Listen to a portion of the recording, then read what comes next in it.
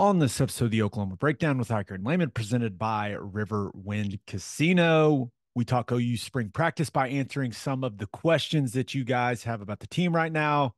Then we talk about the Oklahoma City Thunder securing the number one seed in the West, and we give you our winners and losers of the weekend. Please download and subscribe to the podcast, rate it 5 stars, and write us a good review. Follow the show on Twitter, Instagram, TikTok, and YouTube. Just search Oklahoma Breakdown on any of those, and you'll find us. All right, our man Michael Hosty will kick this thing off. It's time for the Oklahoma Breakdown. It's a beautiful Sunday, April 14th, and you're listening to the Oklahoma Breakdown with Ikard and Lehman, presented by Riverwind Casino. Riverwind is Oklahoma City's premier casino experience, and there's so many reasons why Riverwind is consistently voted OKC's number one casino, but it all starts with their amazing variety of gaming thrills and excitement. Riverwind's beautiful, award-winning environment plays host to more than 2,800 of the latest electronic games with a huge selection of table games, including blackjack, blackjack match roulette, and Teddy's favorite, craps. No matter what your game, Riverwind has it in spades and hearts. And to learn more about their gaming promotions and entertainment options in the month of April, all you got to do is visit riverwind.com. Riverwind Casino, simply the best. Ted, spring game's less than a week away. Crazy, isn't it? It's We'll get to the Masters, people. It got boring at the end. Scottie Scheffler's an absolute machine. We'll talk about good. it, but we're starting with the OU football stuff and right around the corner, man. I know. It's flown by. There's a bunch of questions to be answered still this spring, and I think we'll find out some of those things during the spring game. I mean, it's the grand finale of the spring, so we get to kind of see what all's unfolded throughout the practices. So I'm looking forward to it. I'm with you, man. And we thought the best way to lead up to next weekend would be to answer some of your guys' questions that you still have about where the team is at right now in spring practice. All the hay is not exactly all in the barn, but it's pretty dang close, Ted. So let's get right to it. This first one comes from at Mitch Kramer DZD. He asks, in your honest opinion, based off what you've seen at practice, do we have work to do in the portal for the offensive and or defensive line? Um, I think that it would help depth wise. You know, I'm just starting with the offensive line. When you pull who's a perceived starter out of the lineup, it exposes you really quick and shows you, what could happen if a guy goes down early in the season or in training camp. So I think without Troy Everett there, I feel like we had the same type of situation in year one under Venables, and you kind of find out really quickly that maybe you've got some more work to do. So I would say that, yeah, I think they probably try and get back to the transfer portal on the offensive line. The defensive line, I think it's maybe a little bit different. Now, I know there's one defensive tackle, that kid from Indiana, that they've got an offer out to. I don't know if there's any others, but I think it's fair to say at this point, you're, I think your two freshmen are probably ahead of what you imagined. And that has probably changed your feeling on the defensive line transfer portal. If those guys didn't look like they'd be able to play in year one, there may be a lot of panic whenever it comes to the defensive line. So I guess my answer to that is yes, but I'm not necessarily panicked about it, if that makes sense. I think that we've been pretty open with our opinion that it would be beneficial. Like if there's a really good offensive tackle that makes it known that he's going to the portal and you can add him. I think that's a position where if you could add a veteran guy that's played a lot of football at a high level, you add him if you can. Now, every team in the country is going to be trying to add those Right. types of guys. So it's going to be very competitive in a lot of different ways, right? We know how this thing works now. But Ted, I agree with what you said about the defensive tackle position. Before spring practice, before I went out there, I would have said, "Hey, you got to add another veteran defensive tackle." After seeing Jaden Jackson and just seeing David Stone and how his body's developing, do you really want to take reps away from those guys? Because there's a delicate balance of addressing your needs with the portal and developing your young players that you think are going to be really, really good. This just in, guys get better at football by playing football. So I view the defensive tackle position a little differently after seeing Jaden Jackson and David Stone in person. Now, if some stud defensive tackle reaches out to you in some form or fashion, are you going to tell him no? Probably not. That's kind of the weird spot that college football is in right now. You got an opportunity to make your roster better, you probably take it, and that's specifically on the offensive and defensive line. But I not to pick at old wounds, but it's crazy looking at it now. We knew it's not like I thought it wasn't going to be impactful, but that Caden Green transfer was brutal, man. It Brutal. hurts. It It hurt. hurts. I mean, we don't have to. It hurts, and I do think you got a couple guys banged up on the offensive line right now. Daniel Akinkumi got hurt. Everett had the knee surgery. I mean, Jacob Sexton was playing left guard, starting at left guard in practice this week with Tarquin at left tackle.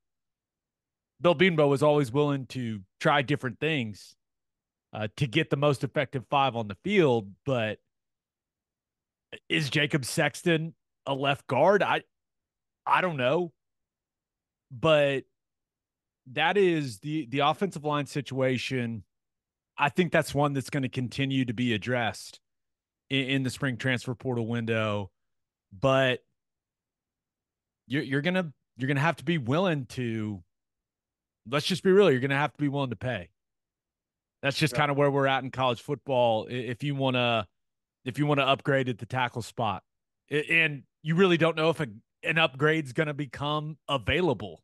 I mean, that's what makes this entire thing even more interesting. Yeah, the second portal window, the panic portal, the price may be expensive, right? Whenever everyone's addressing the needs post spring, maybe there's been an injury or two. So yeah, it's fascinating. So I mean, just to sum it all up, I think we both agree, like, if you have an opportunity to make your roster better, you probably take it. But I don't think you go out there and just add people to add them at this point. Yeah, I think that sounds about right to me. All right, next question comes from Clement Akufo. He asks, besides Deion Burks, Jalil Farouk, and Nick Anderson, who is the next wide receiver to have a breakout season? This is a good one. Man, that's taken a big group there. I mean, Those are your three starting wide receivers. If everyone is healthy, those are going to be your three starting wide receivers when you're in 11 personnel with Bauer Sharp at the tight end spot. So conversation starts with Jaden Gibson. I think he is. I think they consider him a starter as well. yeah, I think he is, especially with how many guys have been banged up throughout spring ball. I mean, you think Farouk breaks his foot. Brennan Thompson has been in and out, seemingly like he has his entire career since he got to Oklahoma. Nick Anderson's missed a lot of practice. So a lot of guys have gotten a lot of different looks. And Jaden Gibson, to me, he looks improved physically. It's as fast as I've ever seen him play. So that's probably the easiest answer. yeah. I think that's where I would go. I would go definitely with Jaden Gibson. In the slot, if you want to move to the inside, maybe seeing some rotation with Burks. I like Pedway a lot. he's another small burner that's got a nice little build to him. He can move. He's got some shake after the catch. Um, and some of the young guys they've said have performed well. It's hard though. I mean, it's a deep group. It's hard to get a lot of looks, but I think my Jaden Gibson is. I think he's like their scrappiest. He's got the edge to him in that group.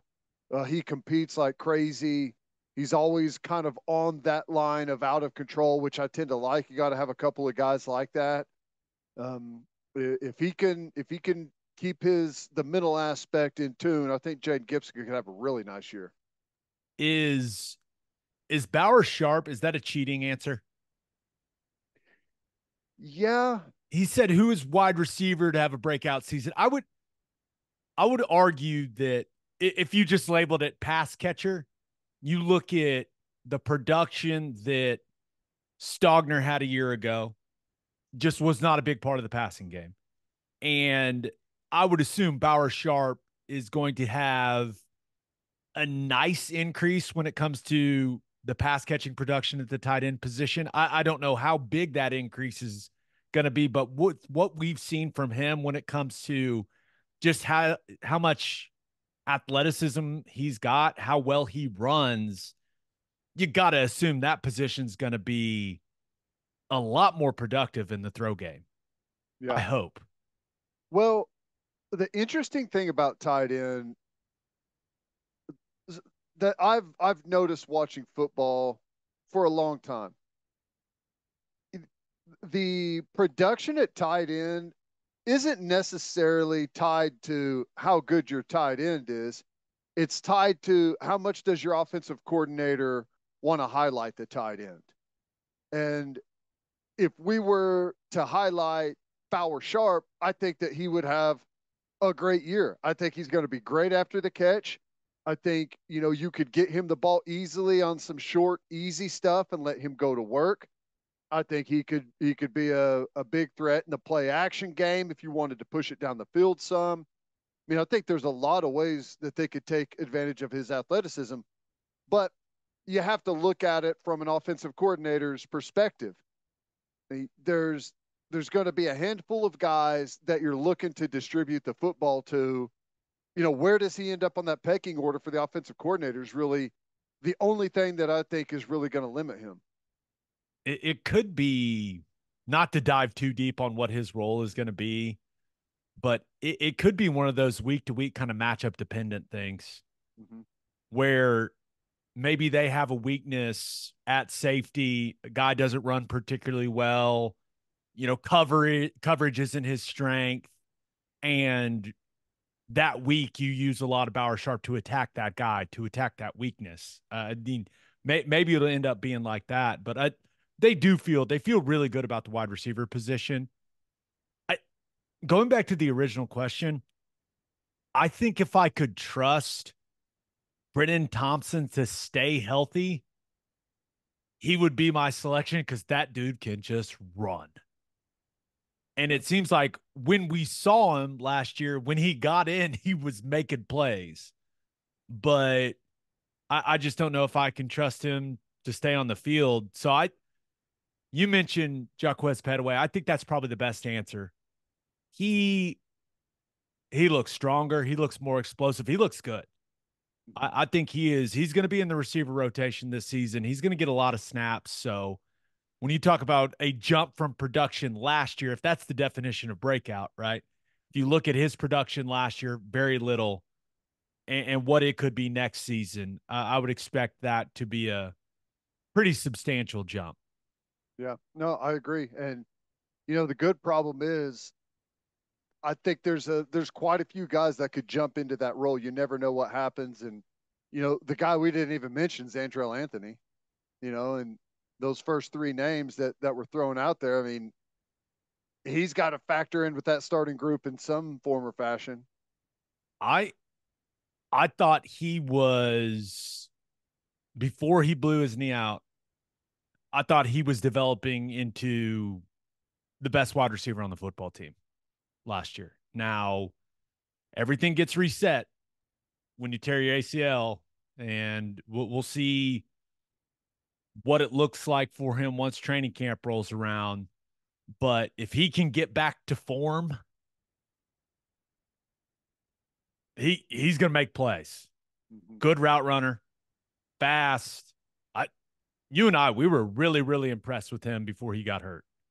Yeah. And what I like overall is it's a really fast group. I mean, you've got absolute burners in there that are, Dion Burke says, "Hey, Brandon, let's just go ahead and race. Let's see enough of the talk. Let's see who the fastest guy actually is." He thinks he's faster than Brendan Thompson, and I'm not doubting him. But it just goes to show how fast that group is. One other thing I want to bring up here. Gavin Sawchuk only had 94 receiving yards last year. You and I, we've talked about the lack of production in the pass game from running backs the last couple seasons. It felt like it feels like it's just been an underutilized part of the offense. Maybe one of these running backs, whether it's Sawchuk or Hicks, whoever, maybe someone can emerge as more of a pass threat coming out of the backfield. That would be awfully nice for this offense. I agree, but you know as well as I do, you don't get any drop back pass. So you just don't get hardly like it's got to be like a designed swing screen or like some type of like designed play. I mean, once every 5 games, we'll get a check down thrown to the running back. But outside of that, I mean, it's just you don't get any drop back pass where the quarterback goes through his reads and dumps it down to a back. You don't create like a Texas route or I mean, we'll see some picks every now and then out of bunch, run a little swing with the pick there to try and knock the linebacker off, but it's they're just so few and far between. I mean, and I think there's a ton of meat on the bone there because the backers in college football just aren't forced to do it. So, I mean, how easy we talk about it on the broadcast all the time.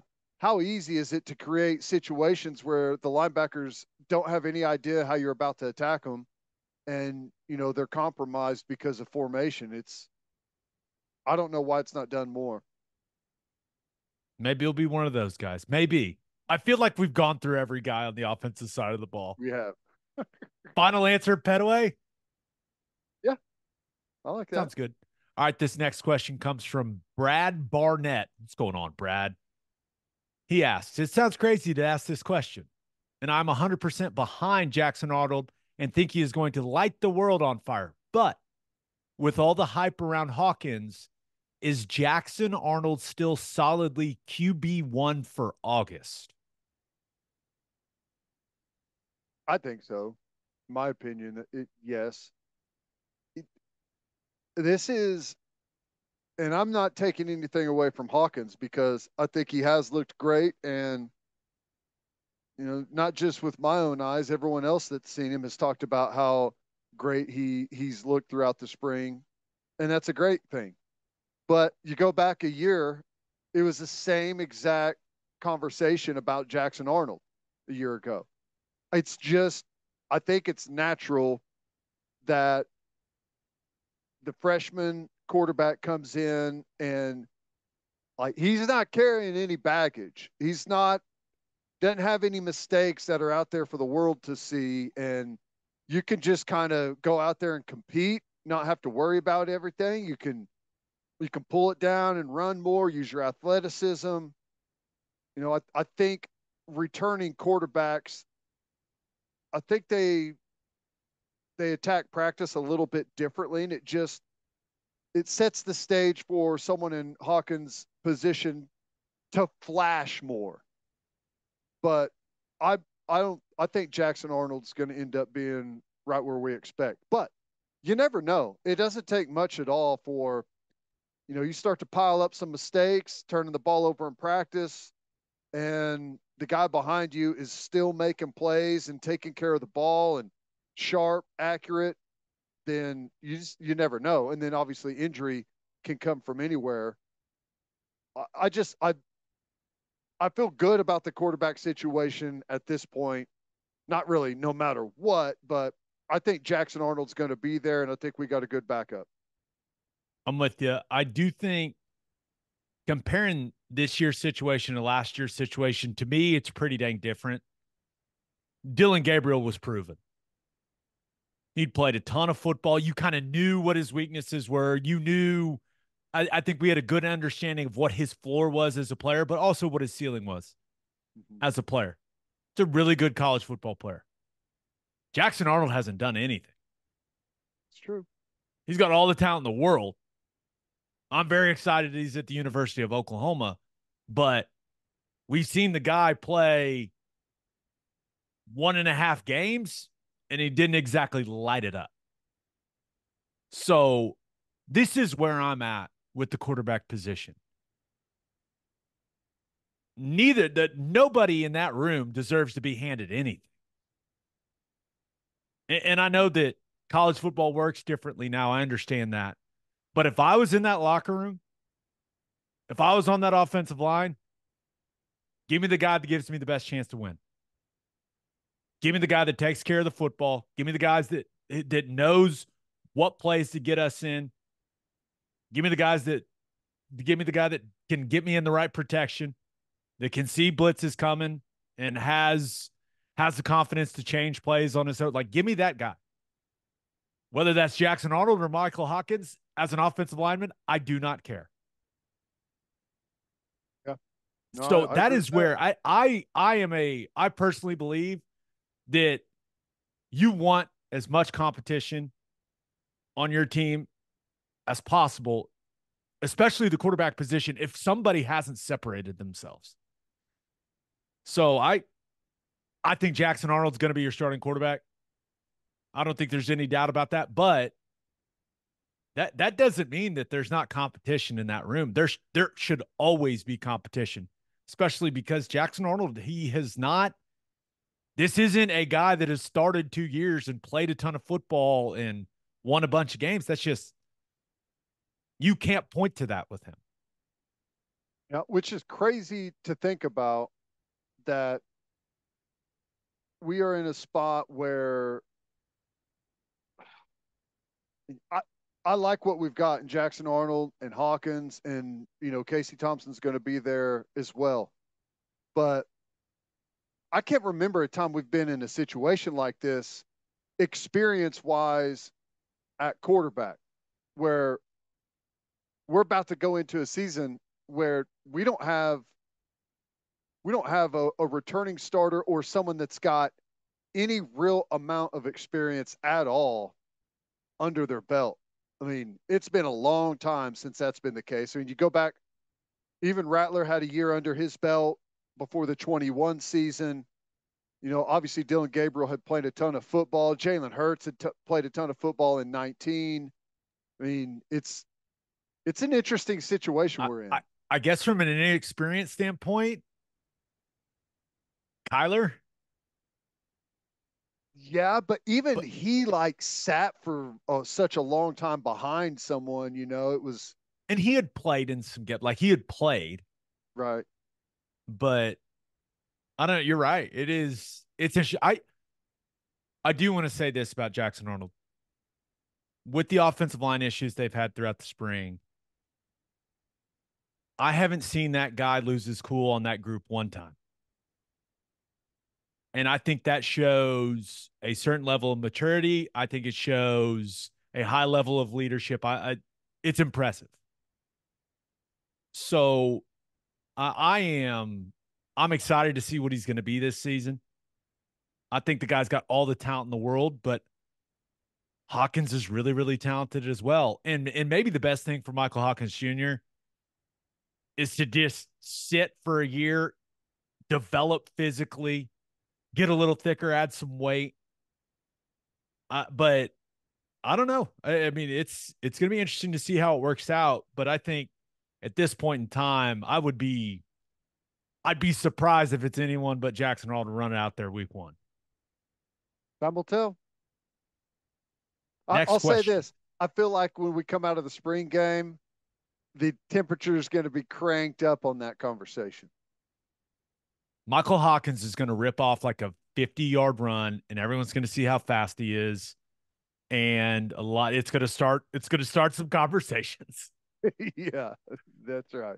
Well, I hope that happens. At least we need it for the content. I mean, come on. Yeah. There's a long way between the spring game and the opener. I mean, we got to have stuff to talk about. Come on, Michael Hawkins, show off the wheels.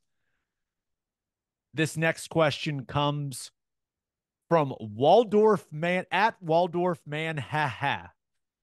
What what an interesting handle. I like this question. Apart from offensive line, how does each position group fare with an injury to their number one guy? Last year, wide receiver, corner, and LB were all solid, but fell apart with one injury. Whose health is most important this year? So, from what I understand, what guy in what position group can't get hurt? Is that basically how you're understanding this? Yes. Okay. I like this question. It's a good one. Is it as easy as Bauer Sharp? That's where my head went first. I mean, at running back, you've got like I like Sawchuk, but it sounds like Barnes is kind of back to that explosive nature. We got the number one running back in the country from last year's recruiting class coming in the fall. Um, you've added some depth there. Wide receiver, we just went through the list of wide receiver. Um, Defensive line, I don't know that there is the guy on the defensive line or even edge. Backers in a much better spot than we were a year ago. Safety's crazy deep. Cheetah, we've got three capable guys there that you feel pretty good about. I mean, corner, I mean, we went through that struggle last year. So, I think you got to talk about tight end. Really, it's just been Bauer Sharp with the first group throughout the entire spring. Yeah. And I have not seen them. They've done some short yardage stuff where they're put a second tight end on the field, but Jake Roberts is a guy that he's played a lot of football, but I just don't think that he has the athleticism that Bauer Sharp has got. Now he may be more polished in the run game, right, with what he was asked to do at Baylor, but yeah, it feels like tight end. We knew tight end was a position of need, and I'm not sure Devon Mitchell is ready for everything that's demanded of the tight end in this offense quite yet. So yeah, man, it feels like Power Sharp.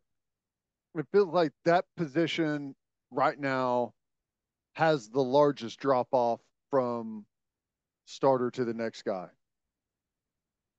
Fabechi Wee is in the conversation for me. I just think with what what they're going to see week in and week out in the SEC, just how he's built physically. That's the type of guy that you need healthy, especially going into conference play.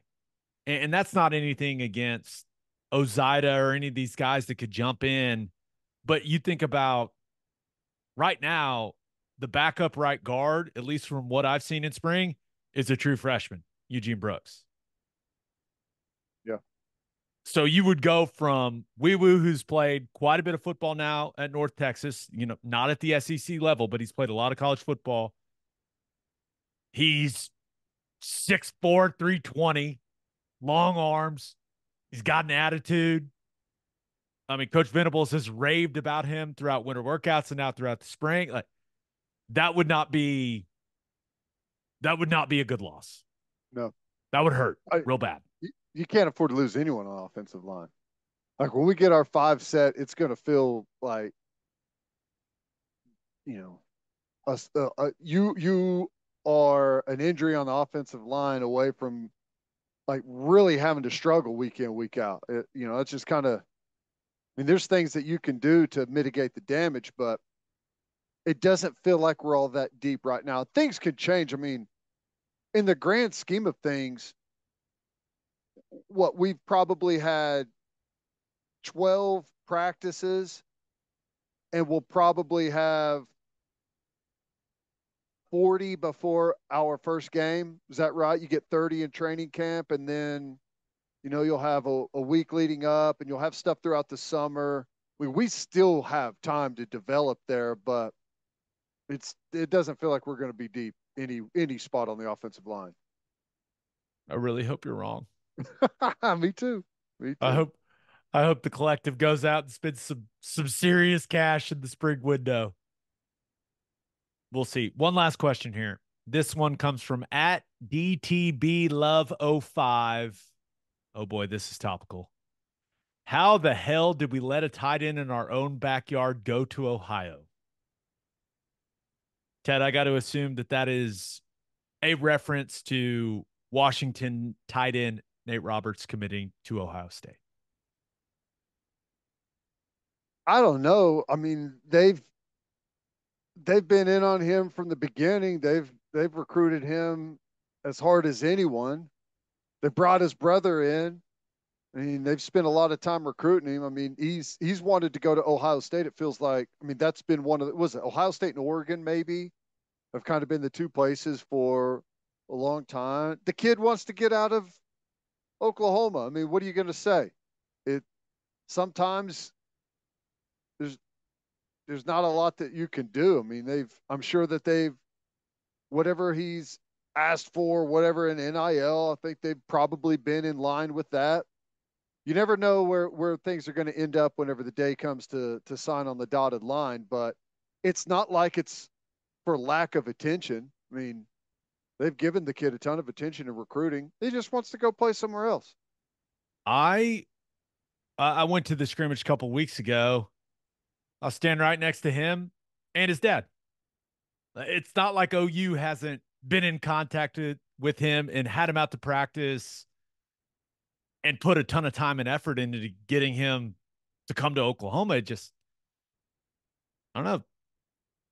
I guess just wants to go to Ohio State. But this is the interesting part. Recruiting's different now. If you finish second, you never know when it's going to come back around. Yeah, let Maybe, them go developing for a year or two, you yeah, know? maybe Ohio State, maybe it goes well there, maybe it doesn't. I We'll see. Would I have loved for him to have gone to Oklahoma? Yeah, and like you mentioned, Ted, it's a long way till signing day. Long way. But Sooners still putting together a really nice class. I looked it up earlier today. Currently have the sixth ranked recruiting class in 2025. Now, Ohio State's got the number one class, but OU has, I mean, they've done a really nice job recruiting. So, yeah, it hurts for sure, though, because tight end is definitely continues to be a position of need. And once you got the brother in the boat, then you felt like, hey, this is going to be very, very helpful to getting the younger, more talented brother in the boat. And it just didn't work out that way. Man, he's going to find out the hard way or the long way that you cannot put a price on a 15-minute drive home to get a home cooked meal by your mom. There, if you have the ability to do that and play big time college football, oh my God, it's just hey, everyone has to learn on their own, but big mistake. I would take my clothes home and my mom would do my laundry. Oh, isn't it the best And ever? mine's like a 30-minute drive. I was 2 hours away, and I loved going home just to get some food and whenever when you're a flight away and you can't ever just run home real quick or God, that's can't put a price on it. I agree with that. The only other thing I will say, Columbus is a really cool town, man. It is. It is. It's a Been big there town. twice and I had a really good time. Fun place. Yeah. It's a fun place. But it's big, man. It ain't Washington, Oklahoma, which, is fine. Like it's one thing to go to somewhere big like that whenever you can quickly hit the highway and be home to get back to something familiar, but I don't know. It's a great place. It's a great school. and they are on a roll right now in recruiting and in the transfer portal. They're about to be really good. Biggest city in Ohio, by the way. Fun fact. It's crazy to think about, isn't it? With Cleveland and Cincinnati, and it's a big state. It's wild. I I don't like the vibes that we just finished the old spring ball conversation with, but it is what it is. It was big news this weekend. Him not committing to OU and committing to Ohio State, but it just it's not the feeling I wanted as we carry into our Thunder being the number one seed conversation. I wanted some more positivity, but here we are. I get that, but I guess the reason I'm not down in the dumps about it is because maybe it's not this recruiting class, maybe it's not next year, but I'm still pretty confident that he'll play football at Oklahoma. Only time will tell. We'll see. We'll see. Let's talk about the Thunder being the number one seed in the Western Conference. Let's go. Yeah. But first, Love's Travel Stops is now offering a nationwide 10-cent per gallon discount on gas and auto diesel. Just download the Love's Connect app and scan your barcode at the prompt on screen and watch that price drop 10 cents per gallon. Across the country, the Love's Connect app unlocks exclusive deals that can help any traveler plan their route or meal on the highway. So before you hit the road, be sure to download the Love's Connect app to save 10 cents per gallon and experience the country's best highway hospitality at Love's Travel Stops. Love's also has you covered if you forget your phone charger or headphones with their expanded mobile to go zone. And of course, don't forget to grab yourself some of that delicious Java Amore. And celebrate with a Schooner All American Ale, the official craft beer of OU Athletics from Coop Ale Works. Named after the iconic Sooner schooner that races across Owen Field after an OU score, you can join in on the celebration with an ice cold beer from Coop Ale Works. You can enjoy it at the Palace on the Prairie, at OU athletic events, at the bar, at the tailgate, and in the comfort of your own home. For more information on Schooner All American Ale, visit schoonerale.com. Must be 21 to purchase. Please drink responsibly. Schooner All American Ale, the taste of game day. And we love Simple Modern. Simple Modern is an Oklahoma owned drinkware company who just launched the best cups it's ever made with its new signature line. They're 100% leak proof, which is what everyone needs with an on the go cup. And it has a ceramic coating on the top of the double insulated stainless steel to preserve the beverage's taste while still keeping it cold and hot for hours. And even better, Simple Modern exists to give generously, donating 10% of all profits so you can know you are helping better Oklahoma and beyond with every purchase. Check it all out at simplemodern.com today. Football Guys Talking Basketball, FGTB. Ted, we're going to be talking about the Thunder a lot over the next few weeks. That's what happens when you're the number one seed. Dude, it's so awesome. And shout out to the San Antonio Spurs. I mean, just pulling off a stunning win against the Nuggets on Friday night that opened the door for this to happen for the Thunder. And I just thought there was no way Denver was going to lose that game, Ted. But here we are, just dismantled the G Leaguers that the Mavericks sent out on the floor on Sunday. Went and watched that travesty. That was, it was gross. But hey, it was more of just a celebration in Paycom Center. Ted, how about this? The number one seed in the West. It's crazy. It's crazy. I know we talked about it a lot, but the win total was like what, 44, something like that. And I told our listeners, you better hammer that over. I told hammer you. It. It all came together really nicely. Yeah, and they had some guys in and out of the lineup, but they've stayed healthy. They're going into the playoffs healthy. Feels like they've got some of their rotation stuff figured out. So, man, the one seed is it's awesome to be able to pull off that accomplishment, but now's where it all counts. We'll see what it's all about in the playoffs, man. I only have one story from the Dallas game that I think you and a lot of other parents would appreciate. So weird tip time, 2:30, right? All the Western Conference games were getting played at 2:30, which I love that the NBA does that so that no team can try to maneuver, even though I'm sure there's some scoreboard watching going on some of those benches. But we woke my son up at 2 o'clock, right? It's normally the game is right in the middle of his normal nap window. Okay. So we tried to get him down for his nap a little earlier, woke him up at 2 o'clock, got him changed, got in the car, headed straight to the arena. Well, he wanted a snack in the car on the way to the arena. No problem. Of course. He loves these little bars. There's just like these little protein bars. He hammers them all the time. Normally takes him, I don't know, 10 seconds to eat it. Like he just destroys these things. And give him one in the car, think nothing of it, get to the arena, get parked, take him out, holding them, wearing a white polo, chocolate from the bar all over his fingers. And what does he do, Ted? Just straight across the polo. Just uses my shirt as a napkin and then like looks at me like, hey, yeah, I'm cleaning my hands off. And I was just like, what are you doing, dude? What Oh are my you? gosh, that's great. Had to go straight in, straight to the bathroom, try to clean it off as much as possible. Just had giant wet spots on my shirt. My wife's Smeared like, the let's brown just buy you a around. t-shirt. I was like, I don't want a t-shirt.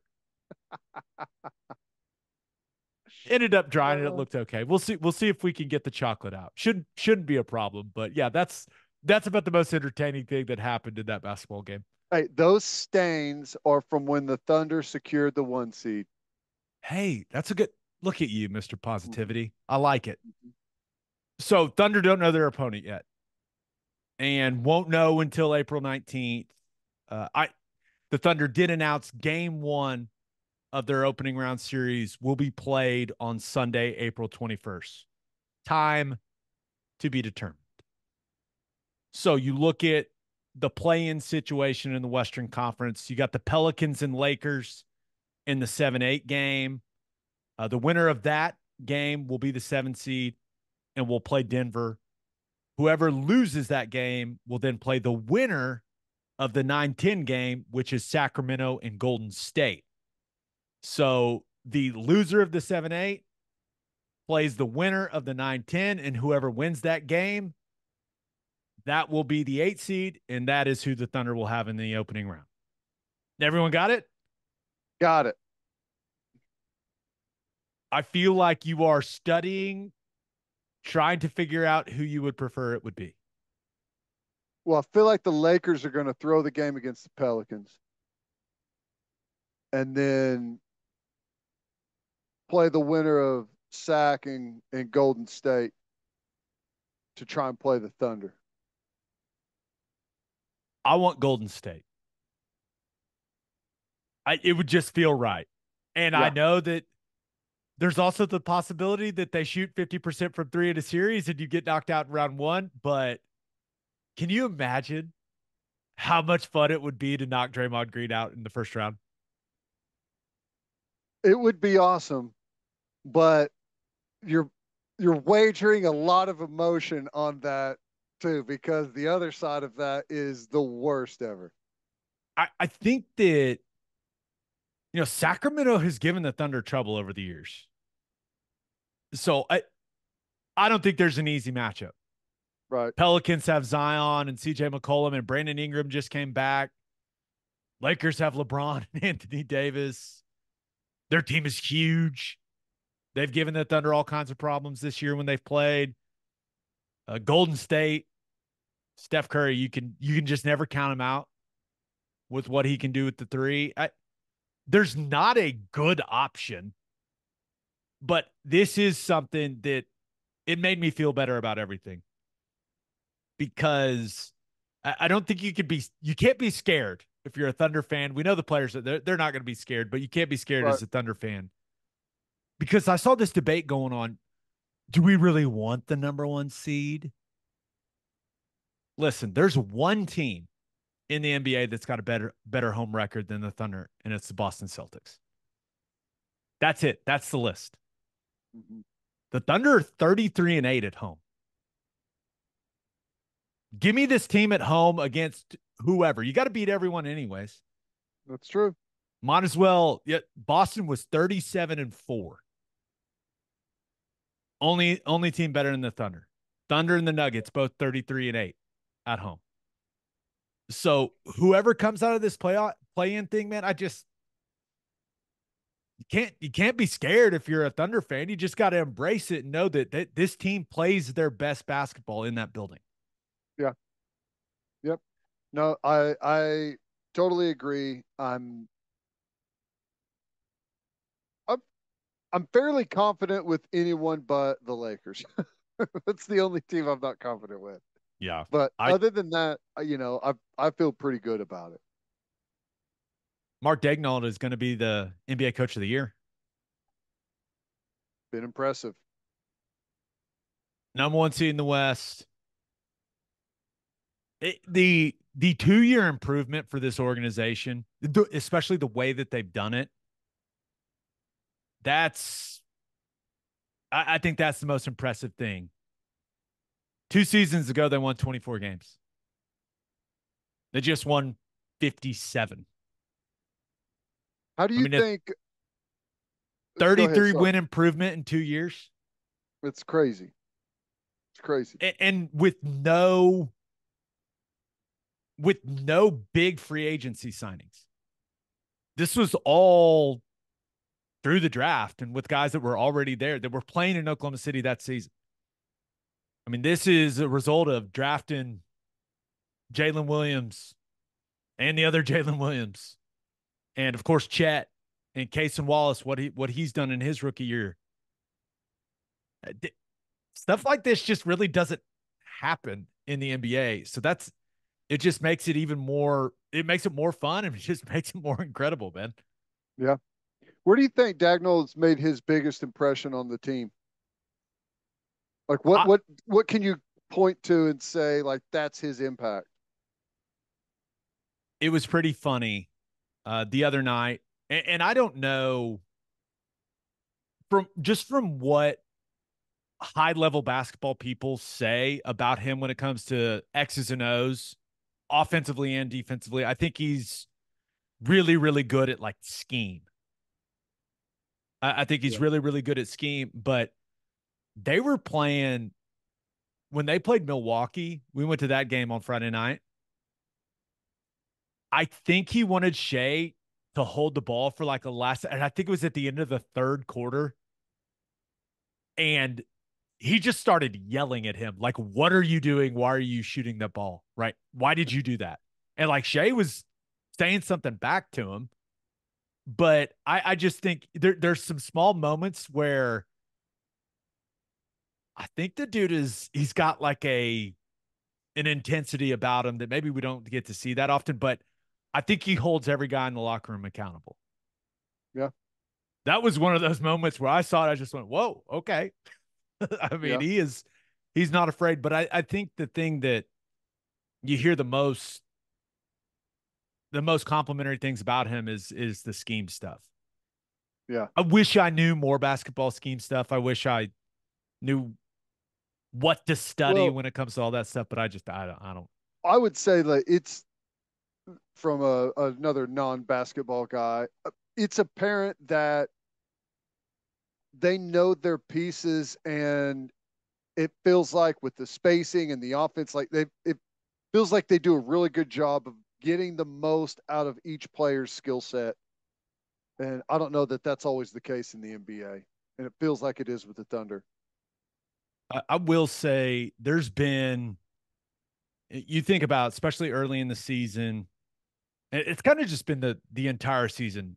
A lot of people that have a lot of opinions about the Thunder about, hey, they need to have more size. The rebounding is an issue.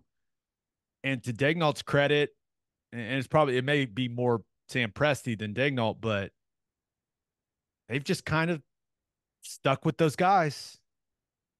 Yeah. Didn't Well, didn't make a big move at the trade deadline. They got the Hayward deal done, but a lot of people wanted them to go get a big man, and maybe that'll end up being a massive issue, and maybe that'll end up being the reason that they have an early exit from the playoffs. That's very possible, but you secure the number one seed doing it your way. So I don't know. I think he deserves some credit for knowing what the weaknesses are, but also kind of just embracing and really leaning into the way that they want to play and kind of the style of basketball that they think is best. Yeah, I'm curious to see, you know, analytically, and I don't know how big they are in the analytics. I know everyone uses them to some degree, but over a long season, I think it's a lot easier to say if we stick with this, this, and this over the long haul, we will be right. And we'll have more wins than if we try to adjust that. I wonder how that plays in the playoffs where it feels like it's a much more by possession game, especially in the second half. It feels like things slow down, grind to a halt, and I don't know. I'm just curious to see how the Thunder team responds to a little bit different environment. If it turns into a slower half court game, I feel pretty good about it. Yeah, Shai Gilgeous-Alexander is one of the best half court players in the world. And the Thunder's ball movement, the way that they share the basketball, their movement off the ball, I think they can play in an up tempo game, and I think they can play in a game that kind of grinds to a halt. You just gotta rebound it well enough and not give up a gajillion second chance points. So yeah. we'll see, but why isn't Shai Gilgeous-Alexander going to win the MVP? Third leading scorer in the league, has been a much better defensive player this year. Thunder, the number one seed. What am I missing? Yeah, You don't Jokic is think he will? incredible.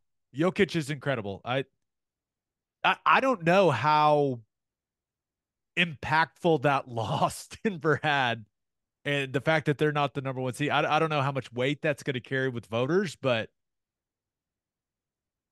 I just don't see. I don't really see why Shea shouldn't at least finish second. Yeah. I don't know. I I get is it I mean, people that follow the NBA should know. I mean, they know by now, but I guess my only knock, and it's not really a knock, but hey, you know how the NBA is with the whole earn it thing and go and have a big impact in the playoffs. I don't know. Is that even something that you knock someone with the season that he's had? I would say no. Doesn't have anything to do with this season and the numbers that he's put up. So that would be the only thing I could come up with to play devil's advocate. Yeah, I don't think he's going to win, but I think it's silly how he's kind of been ignored from some of those conversations over the last couple of weeks. It's just stupid to me. Yeah. Last thing, Chet Holmgren misses his first season. All these people start talking about, hey, he's too skinny. We're worried about the feet now. What happens if he turns out to be super injury prone? All he did was play all 82 games this year. So shout out to Chet Holmgren. That's big time, man. Yeah. It's not easy to do, and that's a hell of an accomplishment. And he's going to get, I feel like he's one of those guys that you're going to have like 5 or 6 years of development before he hits his full potential. He's still incredibly young. So, I think he is elite right now as a rim protector. Elite. One of the best in the league. I think the shooting's going to improve. I think he's going to find some different types of shots around the basket that are going to be some go-tos. I think his offensive game is going to develop a ton from where it's at right now, but at the very least, if he's just an elite rim protector for his career, like he's a hell of a basketball player. He has yeah. been awesome on the defensive end this year. Yep. No, I'm excited for him. He's going to be great. One interesting thing, Wednesday's episode, ran into our buddy Tim McMahon from ESPN. A lot of guys that, listen to the Hoop Collective know who Tim McMahon is, or you listen to the Low Post, you know who Tim McMahon is, possibly joining us on Wednesday for a little Love playoff it. preview. Love it. Tim's awesome. Good dude. So we may be diving into some high level hoops. We'll let McMahon explain everything to us. We'll let him do the heavy lifting. All right, let's finish up with our winners and losers of the weekend.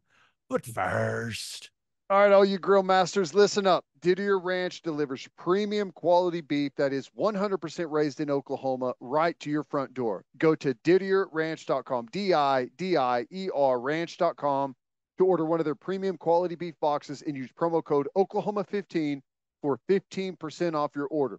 Filet, ribeye, New York strips, sirloin, steak burgers, they've got it all and they ship anywhere in the continental U.S.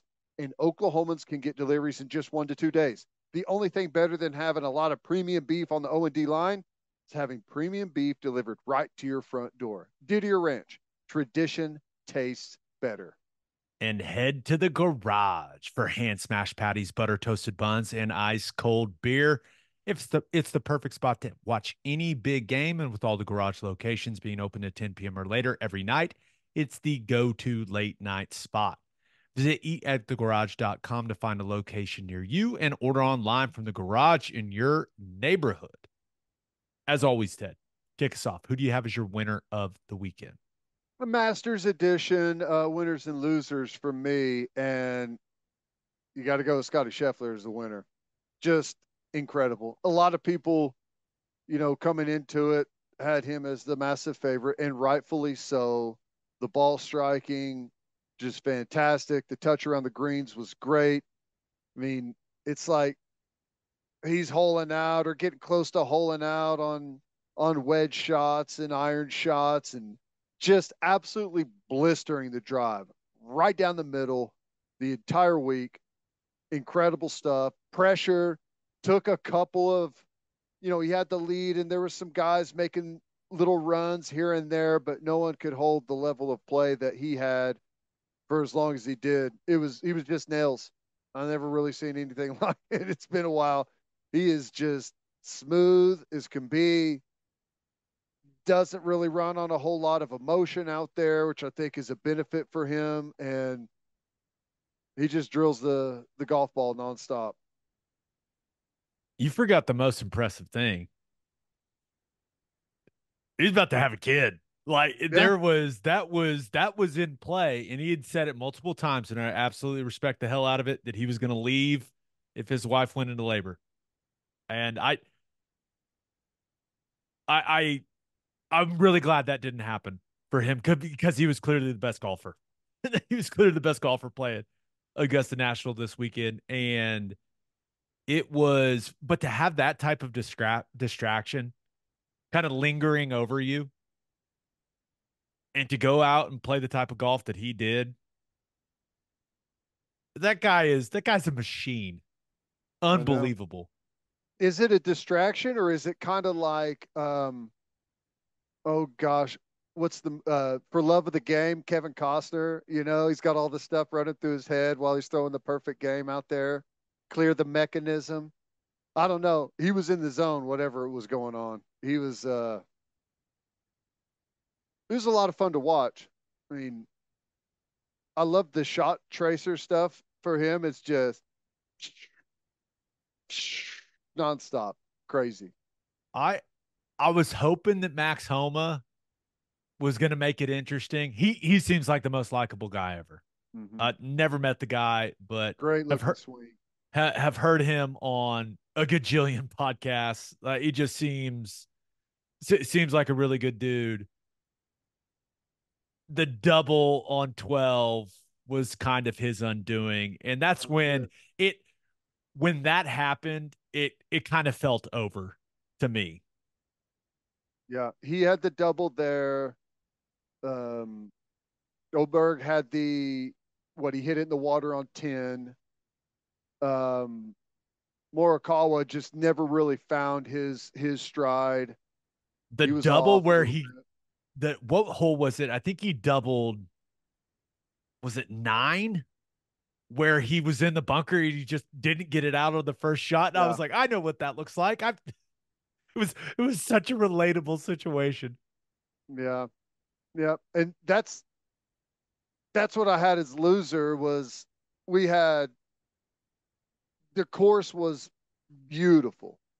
The weather was fantastic. I know it was windy on what Friday and Saturday for the most part, It but looked insane on Friday. yeah, but that doesn't bother me at all. I want the course to play really difficult. I like whenever that happens. And it looked like, coming into Sunday, we were going to have great conditions, but there no excuses golf. I mean, the course obviously is going to be really difficult because of the setup, but you had a lot of really good players right there within striking distance. And, whether it's the pressure or what, I don't know, but no one was able to really mount much of a charge, especially on the back nine.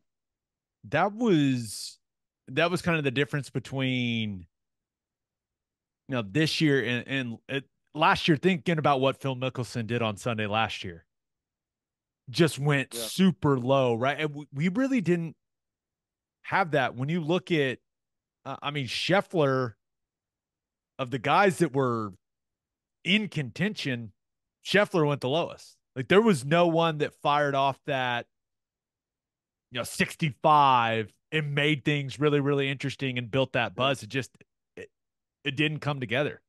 It felt like the course was a little bit too tough for that with those brutal greens. But I mean, usually you have someone out there that goes low, but you can tell the difference in that course whenever it's a little softer compared to like what it was this week. I mean, that's whenever you get the true feeling of all the undulation and everything out there. It looked miserable when that day, and all you had to do was look at Jason Day's pants to see how windy it was. How about those things, man? I mean, those things were fantastic. Let's not even talk about the sweater vest he tried to rock out there. Oh my gosh. But I like guys were barely tapping the ball and it was just flying on those greens. It was Oh, stressing me out watching it on my couch. I was like, I I don't like know. that. I don't want to, I don't like watching this. It makes me like I'm scared. I it's like you get the same feeling whenever you're standing over a chip shot where there's no chance that I'm going to be able to get this to hold the green. You feel it through the television.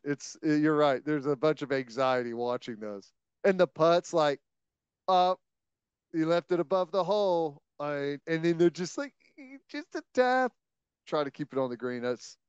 It's fun to watch though. I mean, that's what makes it enjoyable is whenever the course is playing that difficult, and they look like us at times. Scottie Scheffler is, I mean, there's just no doubt the run that he's on. It's the best thing we've seen since prime Tiger Woods. Yeah, And I'm not which sure he's even, I don't think Scottie Scheffler's even close to being in his prime yet. yeah, you may be right. I'll say this, you know, like for example, Max Homa has a beautiful swing. Whenever I watch him hit the ball, there's no part of me that says I can replicate that. But with Scheffler, and I'm not suggesting I can replicate that, but at least his feet look like my feet, you know? Like He's it, doing a shuffle while he's hitting the golf ball. yeah, His yeah, feet look like like my son's feet when he's hitting it. I'm like, buddy, you got to keep your feet still. And we're down in the basement. He's hitting golf balls. We're watching the Masters. Scheffler's feet's moving all over the place. I'm like, you know what, son? Do whatever feels good. Do whatever feels exactly. natural. Whatever. Do what your body tells you to do. You got it, buddy. You got it. Hey, the I don't know if it's the best advice, but it's some advice that one of my uncles gave me a long time ago. Great golfer. It doesn't matter as long as the club face is square at impact. Doesn't matter what it looks like. So there you go. Maybe I should try the shot. I think I would honestly break my ankle. It's going to be the new thing. You know how it is. That's what golf. Everyone tries to copy everything. There's going to be people's feet slipping out all over the place. He's the best golfer in the world, and it's not even close right now. And you got to imagine that every golf instructor across the country is just telling every student they have, no, no, Don't you even can't think do about that. it. You cannot do that. But I want to like throw that right foot out at impact. It wants to go there. No. It feels right. It's what Scheffler does. Could be like a bunch of foot fractures, like left foot Oh yeah. fractures, like crunching that fifth metatarsal. The new thing is to wear a golf spike on your left foot, but not on your right. It's all that tension. You got to release the tension whenever you go through the golf ball. The and I loved how you went Oberg. You'll hear Aberg quite a bit, but Oberg is the proper way to say it, right? It's the A with the little O on top of it. Well, yeah, and it's even like you've got to put the right emphasis on the right syllable. It's like Oberg. Oberg. Yeah. He already is. I should know this. I interviewed him when he was at Tech Yeah. golfing because he was like player of the year back to back years. We had him on Big 12 radio. I That guy is just from talking to some of the golf people that I know, it seems like that guy is going to be an absolute dude for a long time. If he doesn't hit it in the water on 11, he may have made it interesting. But that one shot, you get over there and like that's the experience thing. You saw where Scheffler put it on 11. It's like, don't even test that. That's not the green or the shot to test it on. And you just tug it a little more left than you want to, and it's gone. So when you're watching a sport with someone that knows a lot more about that sport than you. Mm-hmm. You ever in that situation? It's like some people watching football with us, Mm-hmm. and just trying to listen to some of the things. So I was at the Thunder game with Taylor Gooch. His wife invited, or my wife invited his wife and him to come to the game with us. The second Oberg hit his tee shot on 11, he goes in the water very calmly. Just what he's literally it. They hadn't even showed like the tracker thing hadn't even showed up yet, and he goes in the water. What do you mean in the water? And they got to it and went out of the water. I was like, yeah, I don't know anything about golf. Okay, cool. Yeah, totally get it. Yeah. Well, that's the crazy thing about that course is I've never even been there, and I know a lot of the holes, and that's the thing you see. It's like that.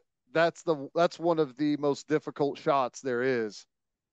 You can't even mess with it over there. But he's fun to watch. He's kind of the new guy on tour that's on my radar that I'll be paying attention to. The one thing I'll say about him, my one request: Adidas, don't turn him into Adidas Jordan Spieth. Okay, let let's get let's get some more color. Let's get him looking Style. a little more style. Listen, I get the the logo, the three stripe thing. I get it. Let's get a little more creative. He's going to be a star. Don't I don't know. I just feel like Jordan Spieth's Under Armour stuff just he doesn't do it for me. Adidas, figure something out for this guy. He's going to be a star. Get him some cool golf gear, okay? It was a little too boring for me. Maybe Tiger will be the first to sponsor him with that hideous logo that they came out with. He's still God. mad about it. Yeah, I'm still mad about it.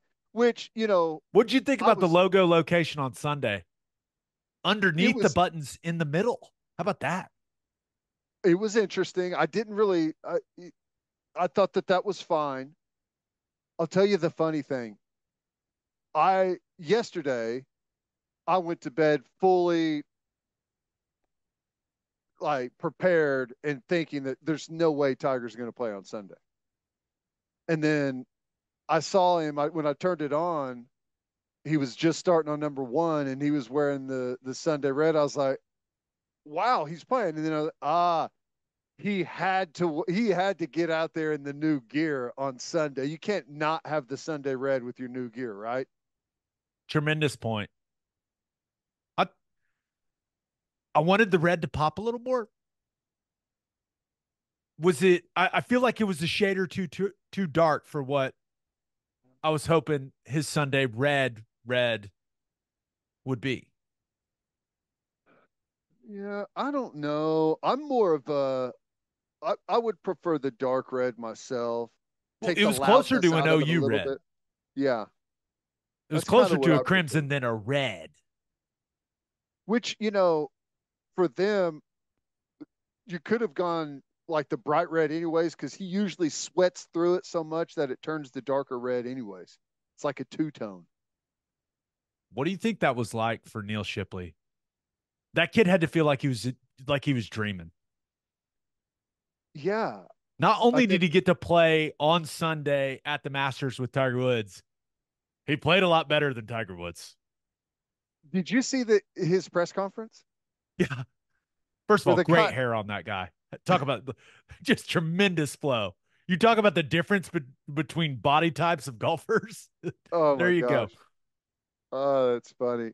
Yeah, I don't know what was with that. The Some journalist says it looked like Tiger wrote a note down and handed it to you on one of the fairways. And he like looks over at someone, is like, that didn't happen. And then okay, press conference over. I don't know what was going on there. I have no idea. Interesting. I don't know. But that had to be, you talk about an all time cool experience. Oh my gosh. Yeah, Yeah. what he bogeyed number one, and then the stress was gone after that. Okay, I look like an idiot on the first hole. Now I can go play golf. You got anything else Masters related other than that Nothing. awesome shirt from Coach Hibble? Oh yeah, gotta love it. You're not Thanks, sweating coach. through yours like I did. Proud of you. It's an So awesome bad. shirt. I love it. All Very right, let's good. get to my winner and loser. But first, attention business owners, you need Insurica in your life. Insurica is one of the country's largest insurance brokers with 30 offices throughout Oklahoma, Texas, and the Southwest. Insurica is able to customize programs by accessing the latest information from many insurance carriers. They compare and contrast coverage offerings and pricing in order to design a cost effective, comprehensive program to meet your business's specific needs. If your business partners with Insurica, you'll save huge amounts of money and take back control of your total cost of risk. If your business wants to be best in class, connect with Insurica at insurica.com. That's INSURICA.com. And head to opolisclothing.com for our podcast merchandise and the best OU gear out there. That's OPOLIS clothing.com. Use promo code TED, TED, for 10% off. That's opolisclothing.com. Use promo code TED for 10% off. Buttery soft and 10% off. Also, great Oklahoma City basketball shirts on opolisclothing.com. That's right. For my winner of the weekend, thought about going with the UFC. Now, I've never really gotten into the UFC like a lot of people have, but I feel like you had to be living under a rock if you're a sports fan and you didn't see Max Holloway knock out Justin Gaethje. That was, what was it, a second to go in the fight? And for him to wave him to the middle of the ring, and Holloway, he had won the fight. The fight was over. He was going to win. But for him to take the risk and be like, hey, let's put on a show, and for Gaethje to be like, yeah, let's do it, and those dudes just throw at each other like that, dude, that was crazy. That was wildly entertaining. I'm sure that Gaethje wished he didn't get knocked out, but it was they gave the people what they wanted. The crowd Yeah. went insane and just it seems like it's I don't know a lot about UFC, but it seems like it's one of the all-time UFC moments. Yeah. No, that was awesome. I watched all the prelims too. There were some pretty good prelim fights. So, man, yeah, that's crazy. And I just every time I watch the UFC, I the courage to knowingly step in the ring, knowing that you may get knocked out in front of the entire world is like it's like one of us is coming out of here. The other is not. And I know you can go to decision and all of that stuff, but still, it's the ultimate in competition. It's good stuff. Dana White also announced that Conor McGregor will be making his return at UFC 303 in Vegas on June 29th. Going to be fighting Michael Chandler. That guy, he moves the needle, man. What he He is hasn't fought entertaining as since hell. he Yep. hasn't fought since July of 21. Has it been that long? It's been Jeez. forever. So that is so you had that moment with Holloway, and you mentioned a couple of other really, really good fights at UFC 300, and now the news that McGregor's coming back for 303. Solid weekend for the UFC, man. Yeah, no, it is. And wildly entertaining to watch Conor McGregor. That Diaz fight, the first one from back in the day, was just maybe the best UFC fight I've ever seen. Just absolutely bloodbath, standing there toe to toe. It was great. Easy transition to OU softball, my winner of the weekend. And listen, I know what happened in game 2 against BYU. 9-4 loss. Not great. First Big 12 loss at home since 2017. They left way too many runners stranded during game 2. Pitching got hit hard. Listen, I get it. Didn't execute at the plate late in the game, which is just a foreign feeling for us as OU softball fans. I get it. But at the end of the day, you take 2 of 3, win the series. You're still in first place in the Big 12. And Kelly Maxwell is looking good in the Yeah. circle. Yep. She was nails in game 1 in that shutout. She looked fantastic. Sydney Sanders hits the run rule walk off there, the 3-run homer in that 8-0 win. And then Maxwell comes back in game three, and looks really good again. So I think that, and I'm not a softball expert, but she appears to be emerging as that go-to arm for Yeah. them. And just with what we've seen throughout the years at the Women's College World Series, you got to have one of those pitchers. And it seems like Kelly Maxwell is getting to that spot. Ted, I've been really impressed with what I've seen from her lately, and she looked really good in the BYU series. Yeah. No, I mean it's going to be interesting to see how the team responds moving forward. You know, I know they entered the season with a ton of pressure and now it's like everything hangs on every loss. They're not in an easy spot. I mean, they've got a huge spotlight on them. The magnifying glass is on the every move, but it's a good thing that Kelly Maxwell's coming around. You're still getting great play from like your consistent star players. You know, there's going to have to be some other players emerge, and I'm confident that they will. But you know, crank the drama up, man. It's going to be a fun ending to the regular season in the Big 12. I'm with you. Jada Coleman, what is it, 29 games now on Bay Street? That catch Crazy. she had in game 3 was sick. Dude, she's good for a catch like that. Like every couple of games, she does something insane out in the field. She's incredible. Kenzie Hansen, really good weekend at the plate. Brito was massive for them in game 3. So, you kind of wish game 2 didn't happen, but it is what it is. I think that OU, they appear to be struggling right now, Mm-hmm. Ted, but you think about what other teams' struggles look like, and then you compare them to what OU's struggles are. It just it's not that bad, people. That's what I'm trying to say. It's not that bad. They're gonna work through it. Well, it's honestly, it's a lot like the Alabama treatment. You know, what you look at last season, and they dropped the game to Texas early, and they're left for dead, and they take the national champion into overtime. You know, with a chance to go to the national championship with Michigan, and I still can't believe what happened in that game, but that's not the point. Right? I think there's a lot of people ready to call time of death on the Oklahoma softball program, like at the first sign of adversity, but that ain't going to be the case.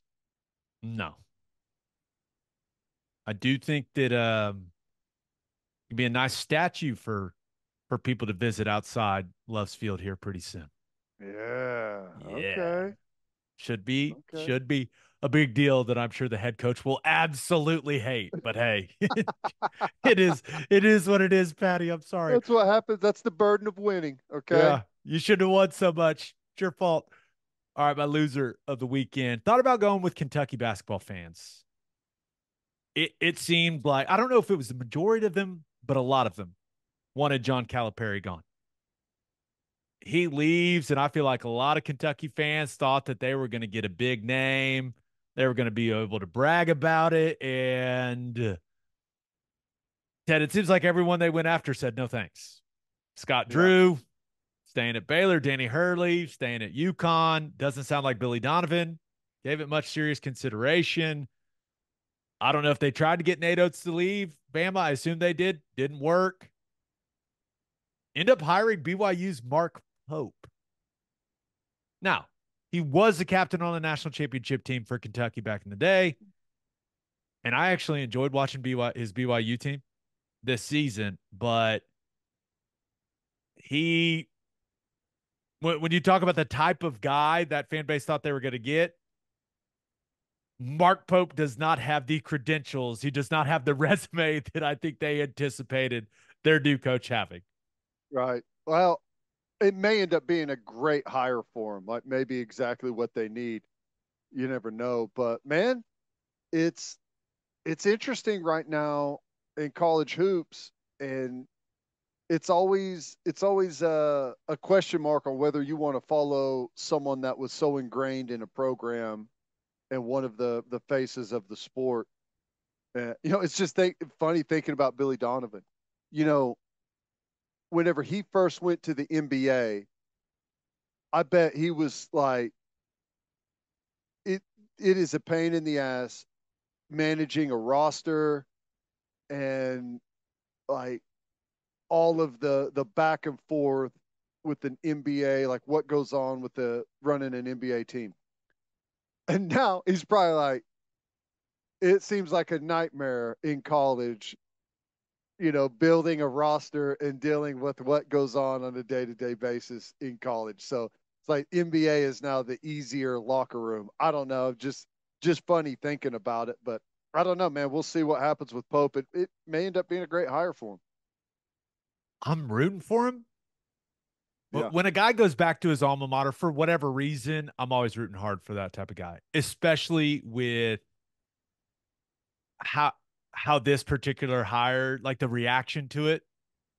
It's a lot of similarities between like North Carolina and Duke, what they ended up doing, right?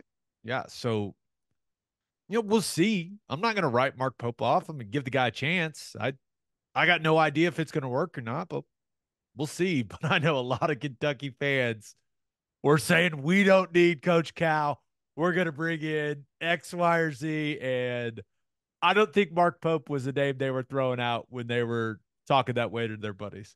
Hey, here's I don't know anything about Mark Pope and his style and how he recruits.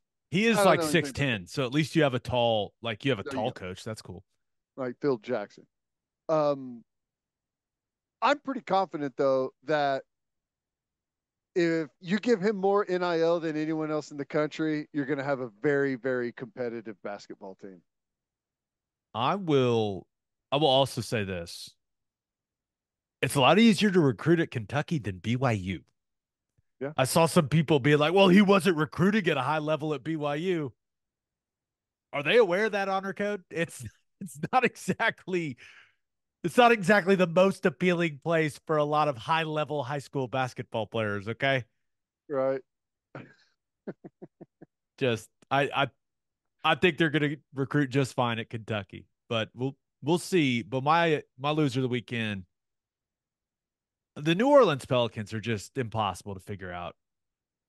Uh, if they beat the Lakers, if they would have beat the Lakers on Sunday in New Orleans, they avoid the play-in. That did not happen. Lakers came to their house and got after him, and LeBron is just ridiculous, man. I mean, what he is doing with the number of games he's played at his age, 28, 17 assists and 11 rebounds in that game. Pelicans also no answers for Anthony Davis. He had 30 and 11. In such a big game, if you're the Pelicans, your stars have to be stars, right? That's what you always say. Stars got to be stars. Zion had 12. Brandon Ingram came back for this game. He had 13. So now they got to play him again in the 7-8 play-in game. But a little wrinkle, Ted. In the fourth quarter, about 5.5 minutes to go, Anthony Davis is back locked up on him. Like just locked up. And he was done. Now, after the game, said it's nothing to be concerned about, said he will absolutely be playing on Tuesday, but with his injury history, could I exactly buy what he's selling me there? I don't know. But that is, if they have a healthy Anthony Davis, like I don't think New Orleans can hang with the Lakers in a one game and you advance to the playoffs from the play-in. I just don't trust the Pelicans. I can't figure them out. That's how the Lakers throw that game to get the You're Thunder convinced the matchup. Lakers want the Thunder. You're Of course convinced. I am. Of course I am. Bring it If you were, on. How if you you know were how the much fun that Lakers, would be? who would you want? Would you want OKC or Denver? Okay, you're making a very valid point. Yeah, you They're want beating Oklahoma the hell City. out of the Pelicans and Anthony Davis. My back. Oh God. Ow, my back, spinal. I just, I, maybe you got a point. We'll see. We may know with how that game looks between those teams. If I think the Lakers are going to try to win that game, but yeah, that's a fair point. But We'll see. you run the risk of, hey, you're playing Golden State and they hit 23s and then your There's season's no over. doubt. There is no doubt. It's a lot to play around with for sure. You are absolutely right about that. I mean, I would probably feel like 100% all in on it if it wasn't Golden State hanging around there to be a team that they had to play to secure it. Yeah. We'll see how New Orleans bounces back. Lakers don't have to go anywhere. They just get to stay in New Orleans, hang out for a few days, and then get back at it. But we'll see how that 7-8 playing game goes. Birthday shout outs. Happy 49th birthday to Jeff Blakely. Happy 50th birthday to Amy Crawford. Happy 54th birthday to Honey Fries. Happy 55th birthday to Judy Hasenfrost Vesper. I think you nailed it. All right. Happy birthday, Judy. What an awesome name. Happy 70th birthday to Rick Prevost. Happy birthday to Steve Rockstar McCaleb. Nice. And happy birthday to Jim Pink Eye Fisher. There's got to be a story there, right? Definitely one of his friends sent that in. Happy birthday, Pink Eye. You're the man. On that note, episode 413 in the books. We'll have a new podcast that'll drop on Wednesday. Just a reminder, please subscribe to the podcast wherever you listen to podcasts. Please subscribe to our YouTube channel. Please tell all your friends to do the same. We hope you all have a great start to your week. And until next time, we appreciate y'all for listening. Do what you always do, Oklahoma. Take care of each other.